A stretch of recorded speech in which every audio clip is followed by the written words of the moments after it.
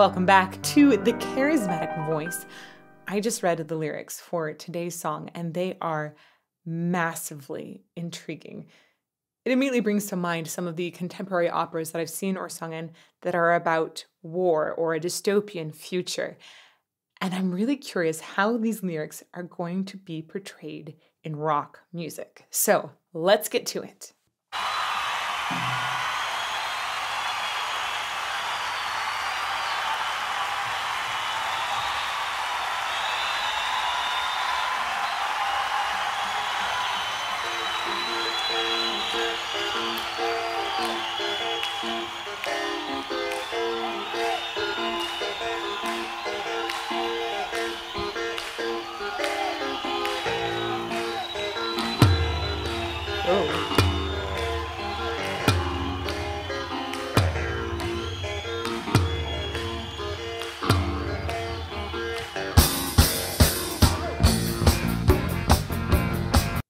Really interesting combination of instruments immediately from the get-go.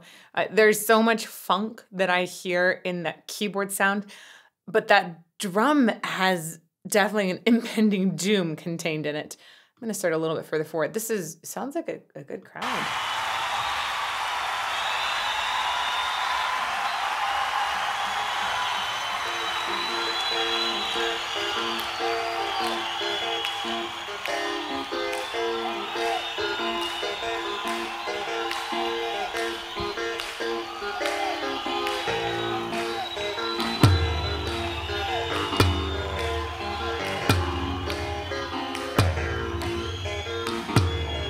Is there a dance with this?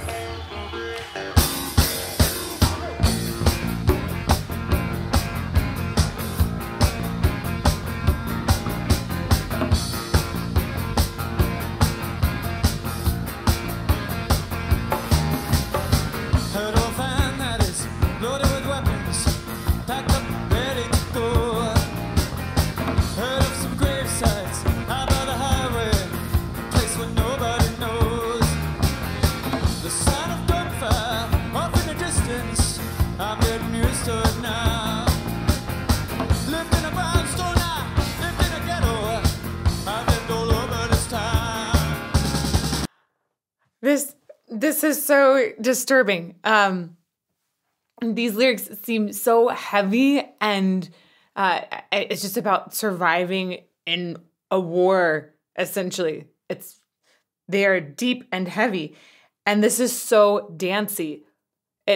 I think that they're making a statement about that, maybe about just finding a way still through life. But whoa, again, I didn't see this coming. Back a little bit. Really, really cool live concert setup here. I love the lighting, and I always appreciate it when I get a live performance like this because I can see exactly what the singer is doing. Running before singing. We'll talk about that. Loaded with weapons, packed up, ready to go. Heard of some gravesites out by the highway, a place where nobody knows. The sound of gunfire off in the distance, I'm getting used to it now. Lived in a brownstone now, lived in a ghetto, I've lived all over this town. This ain't no party, this ain't no disco, this ain't no fooling around. No time for dancing, or loving, loving, I ain't got time for that now. Transmit the message. Whoa. This is really different. They are going out on a limb with a lot of these vocal sounds and expressions. They're definitely not aiming for pretty quite often. And whoa. Okay. I want to go back, digest this a little bit more. I'm getting used to it now. Lived in a brownstone now, lived in a ghetto, I've lived all over this town. This ain't no party, this ain't no disco, this ain't no fooling around. Wow. He's doing so much jaw manipulation there. But at the same time, he's got the freedom to just do a little octave leap, I think it was, up to falsetto at one point. So the way that he's playing with his head here, pulling back like this, it locks everything up. And usually we're looking for freedom around the vocal tract. And so that definitely makes a big shift in the timbre, which is exactly what I think he's going for. Additionally, I see, a locked jaw that goes into place there. It's all shifting the timbre. I'm getting used to it now. Lived in a brownstone now, lived in a ghetto. I've lived all over this town. This ain't no party, this ain't no disco, this ain't no fooling around. It's like a yodel that he does. I'm for dancing, for loving, loving. I ain't got time for that now. And he's definitely got this very deliberate non-enunciation thing that's happening. Okay, this is, honestly, I'm trying to figure out how all of the pieces are weaving together, and I don't get it yet. So I'm going to hit play and listen for some more time, and then we'll come back and analyze some more. I ain't got time for that now. Transmit the message to the receiver. Hope of an answer someday. I got 3 passports, couple of visas, don't even know about the man. On the hillside, trucks are loaded, everything's ready to roll. Sleep in the daytime, work in the nighttime. I'm not home. This ain't no party, this ain't no disco, this ain't no fooling around. Lost in the mud club, I cheated. I ain't got time for that now. Whoa. I still do not entirely get it. There's so much manipulation of the sound that is happening. There is a fundamental sound that is good and has a both unique quality and some different kinds of balance in it that I think is a very attractive sound. That's a bass line, though. It gets shifted so much. And there's also the dance moves that are continually happening here that it almost feels like it's making fun of this dance of life or something along those lines. Also, the different dance moves definitely can affect how a person is supporting their voice. So there's some very interesting things. He has like snake legs. At one point, if you guys have ever seen the snake legs swing dancing stuff, you know what I'm talking about. Transmit the message to the receiver. Like, look at that. Jello for knees. Jello for knees. I'm going to go back to that and we'll start doing some vocal analysis here. Even he's holding his lips back. This is one of the ways he's affecting the sound. Again, also, it's like he's drawing so much attention and tension into this area, trying to make it tighter. Whoa. Yeah. And you even see this like vein that's popping out there. I think that's probably because of the tension he's putting in this area. Fascinating. Fascinating. Transmit the message to the receiver. Hope of an answer someday. I got 3 passports, couple of visas, don't even know about the man. On the hillside, trucks are loaded, everything's ready to roll. Sleep in the daytime, work in the nighttime. I'm not Okay. So that last sound just went straight through the nose, and it actually it restricted a bunch of the pharyngeal space. So you got like a very very squeezed nasal sound, right? Just it's so fascinating to me because I know so few singers, professional or otherwise, amateurs too, that are also going for a total unique sound. They would never go to this sound. They'd never say, "Oh yeah, that's something I want to perform on stage." It's like blowing my mind. This is there is a time and a place for every sound. So when he goes Siva, you can really hear that natural tone that he has got some nice balance in it. It's got some depth in it. It's got some clarity, right? He's able to deliver things on pitch or be able to slide off of them. He's got a lot of possibilities that he can do with his voice. And what I hear him doing is continually going to some crazy extremes. I love it, love it. And even the backing vocals are really, really far forward in the mask too, just like cats. To the receiver, hope of an answer someday. I got 3 passports, couple of visas, don't even know my real name. On the hillside, trucks are loaded, everything's ready to roll. Sleep in the daytime, I work in the nighttime. This ain't no party, this ain't no disco, this ain't no fooling around. Yours in the murder, I cheated, I ain't got time for it now. Wow. This is such a surprising suggestion. By the way, this is a patron choice. So this is specifically something that patrons have said Elizabeth needs to listen to. They've gone through a whole voting system a couple different times for this song to get in front of me. And it's mind-boggling. Thank you, patrons. This is one of those ones that I had no idea that something like this existed. And I'm going to use this as an example in so many different teaching situations. I can tell already. It's just, my mind is pretty blown at this point. We're going to talk about aerobics and how that can help your voice in just a bit, because it looks like they're about to start running. But I'm going to come back here one more time and just listen in awe.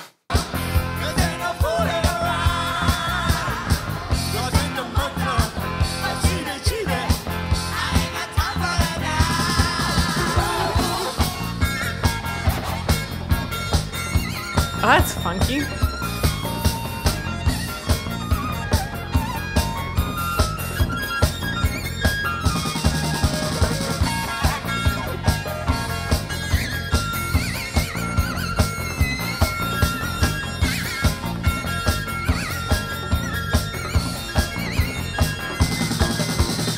This actually is a really, really great tempo for jogging.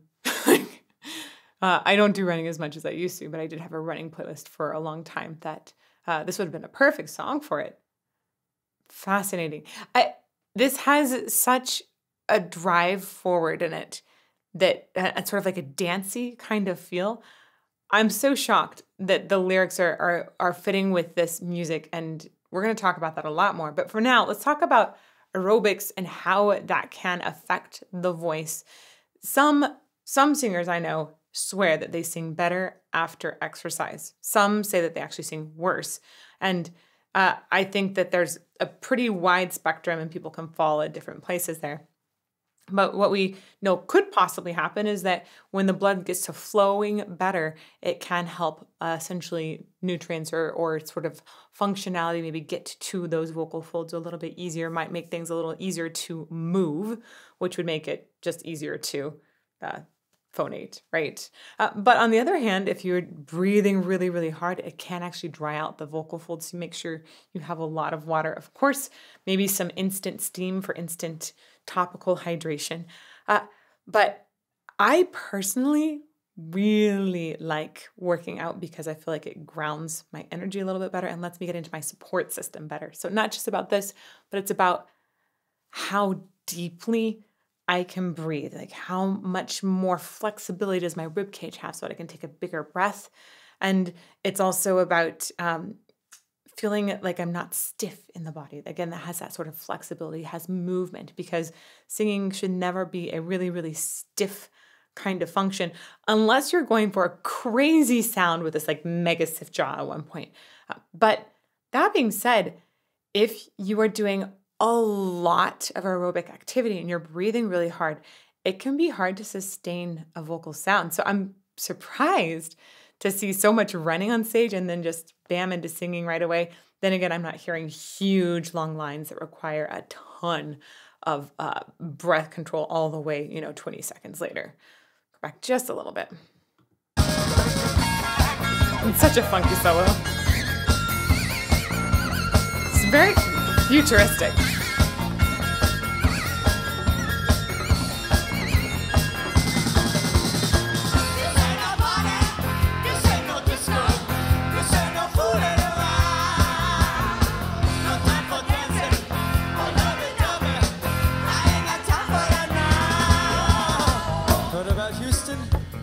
about Detroit, heard about Pittsburgh, PA. You ought to know not to stand by the window, somebody see you up there. He's got this like really funny thing where he does this yodel and jumps up to an octave above. And it looks like he can do it in almost any position. This is not an ideal position to sing from. He's making it work though. I mean, everybody can break a rule. I think there are times to break rules and times to not. But yeah, the way that the rib cage is collapsed there is not conducive to a nice, easy breath flow. But it does make for a great, great stage scene. Houston, heard about Detroit, heard about Pittsburgh, PA. His natural speaking voice and the way it goes into the singing there is really nice. That's something that people, especially doing musical theater, where you need to go between singing and speech easily, will particularly focus on. Heard about Houston, heard about Detroit, heard about Pittsburgh, PA. You ought to know not to stand by the window, somebody see you up there. I got some groceries, some peanut butter to last a couple of days. But I ain't got no speakers, ain't got no headphones, ain't got no records to play. What's in college? Wow. This it makes the brain just get frustrated. I'm like, there's this idea of don't stand by a window, implying that like you could be killed if you go out to your window and you're seen through the window, right? That's a terrible thing. And yet there's this driving, fun, uplifting beat underneath. It's basically, I think there's an underlying message here talking about how it's almost like people get used to being in wartime. That there's a nonchalance about living in a society like this when it's every single day for years and years and years and years. And that's such a horrible thing to get used to. My brain is, this song might be one of those songs I decide I don't like, believe it or not. It feels like it's doing the thing that it's probably supposed to do, which is really disturbing me, that it feels fun and bouncy while it's so heavy at the same time. Stand by the window, somebody see you up there. I got some groceries, some peanut butter to last a couple of days. Like, that's awful. You shouldn't have to live on peanut butter for a couple days. Ain't got no headphones, ain't got no records to play. What's in college? Why go to night school? Gonna make different this time. There's also this like scarecrow sort of posture that he takes up quite often. And I wonder if that's sort of making some reference to feeling puppeted, because it seems like this person has been run around the block a few times. Ain't got no speakers, ain't got no headphones, ain't got no records to play. What's in college? Why go to night school? Gonna make different this time. Can't write a letter, can't send no postcard. I ain't write nothing at all. Ugh. This ain't no party, this ain't no disco, this ain't no food in the ride.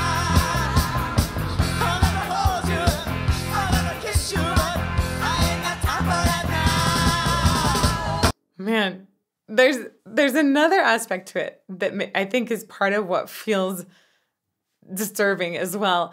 And that is, he has a lot of emotion and subtext in everything he's singing. He's like, I don't know exactly what it is, and that's not necessary. Just as long as a singer is strongly connected to the emotion of what they're singing, and that each word is some sort of different expression of that emotion. You don't have to know exactly what it is. You just feel it, and you feel that they are communicating a message that is beyond words. He's got so much emotion and intensity in these things, even while there's this sort of nonchalant dance that's going on at times. It's wildly disturbing, actually.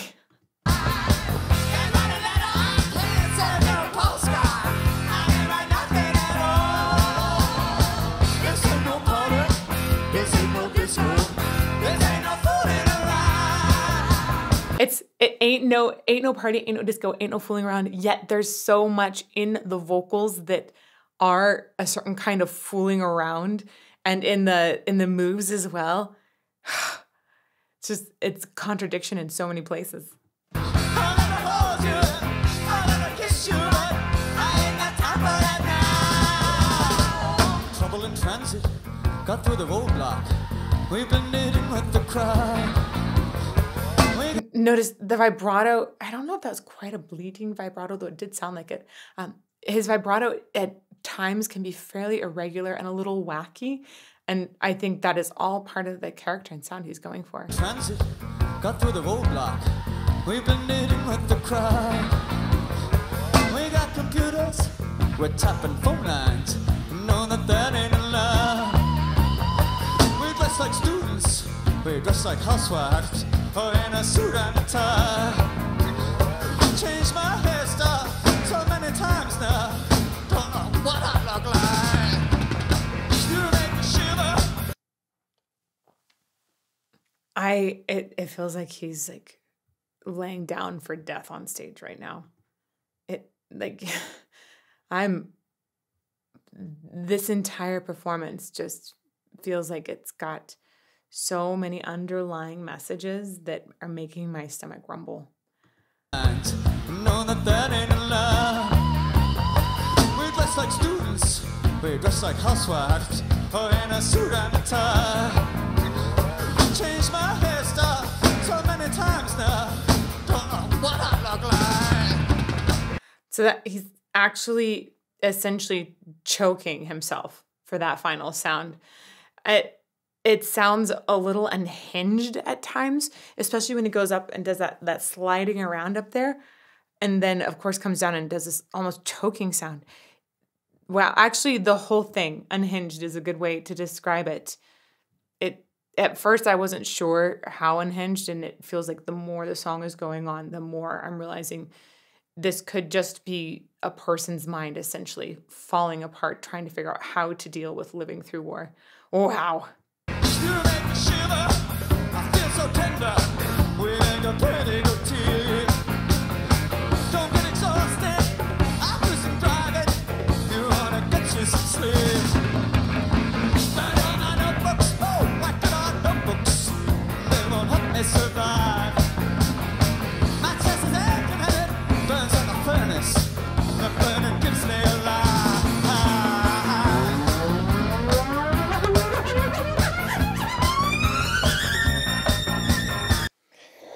Oh, that almost sounded like an air raid siren. Oh my gosh. I wonder, I don't know, is it difficult to play a guitar while jogging on stage? I do think that idea of being out of breath and constantly under pressure, it could actually be helpful to continue to do jogging and create that kind of breathless sound, that stressed sound all the time. So this actually could really work for the intended vocal sound. My chest is aching and it burns like a furnace. The burning keeps me alive. Gosh. Ugh, the jump there. Ugh.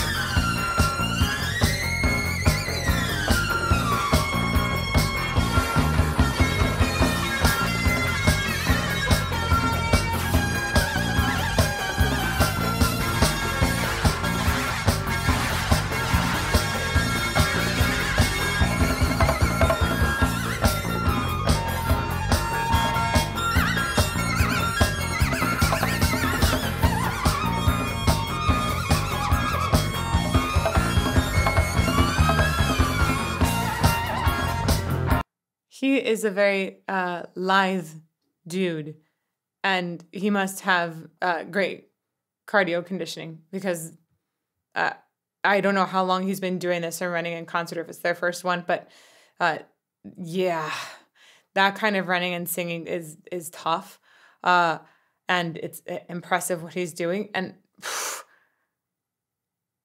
I don't know if it's just for this song, but I know that if you did this during an entire song like this, that it would definitely affect the sound 100%. It's going to affect the sound. Even the foot hitting the floor each time is going to make the body have some sort of rebound.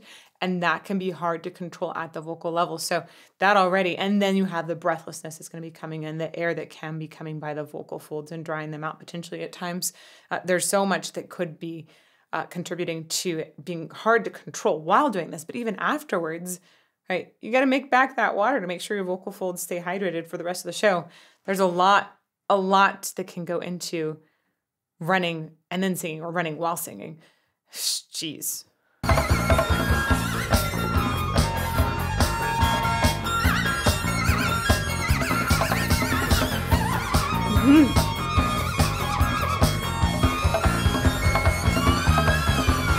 Yeah, the pitch bends.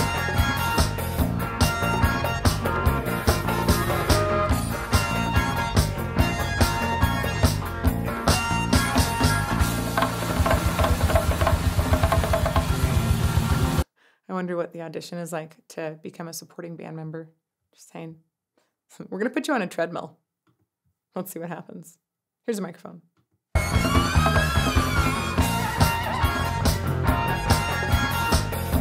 Must have former experience in track.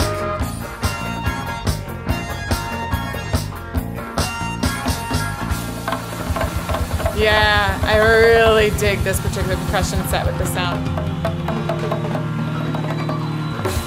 Whoa. Maybe it's the last song? That would be good. That would be a good choice.